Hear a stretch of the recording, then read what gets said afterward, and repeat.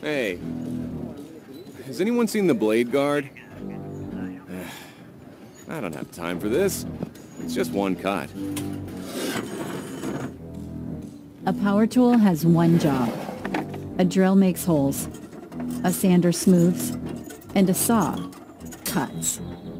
The tool does not care how it is used or if safety measures are in place. It simply does its job.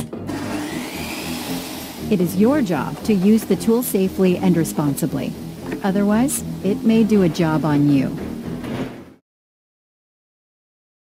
In order to use hand and power tools safely, it's important to identify the characteristics and the associated hazards of the tool you are using.